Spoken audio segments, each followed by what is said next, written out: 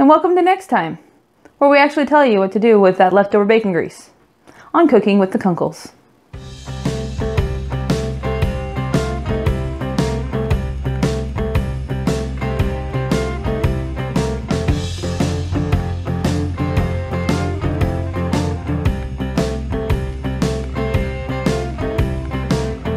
Okay, so we believe in giving back to our birds, so we are going to give them a delicious snack. I don't know if it's so much nutritious because it's going to involve grease, but chickens go nuts for rolled oats. I don't even know how many oats this is. I don't know how many cups. I just kind of gauge it off of how much grease I have. I'm gonna move that over there. And then you're just gonna pour whatever grease you have. You can do it with beef grease, bacon grease, chicken grease. As long as it's not motor oil, you're good.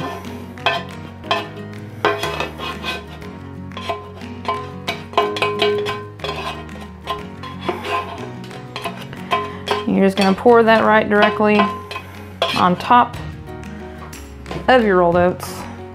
And you can mix it together with a spoon, or my favorite trick is to actually just put the lid on it and shake it just to evenly distribute the bacon grease. And then I will also crush up some eggshells and put that directly in there. That way we give back some calcium to the birds who just gave us some eggs. So we've been saving all of our eggshells for a couple of years now. We use them in our garden, and now we've been using them to feed to our chickens because chickens need calcium to make eggshells. So why not reuse what we've been given already? I'm gonna go ahead and grind these up. We've been letting them dry out on the counter, and then we just kind of put them in this bowl and crush them down as needed. Again, no measurements here, just kind of winging it.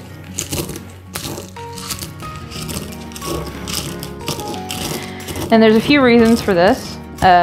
Crushing them up enables them to absorb the calcium better. And it also discourages the chickens from actually pecking at their own eggs if they don't identify what they're actually eating.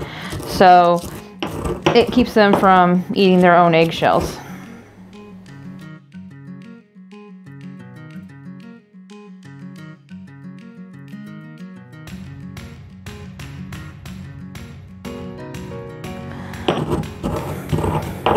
That right there is pretty good.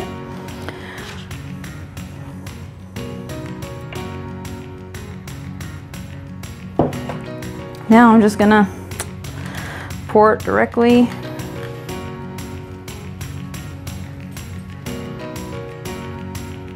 into their snack, and then I'll put the lid on it and shake it, and everything will be all mixed together.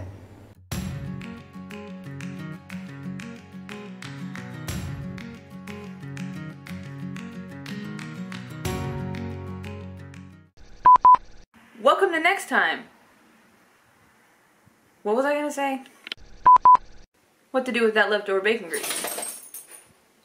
Thanks, Ripley!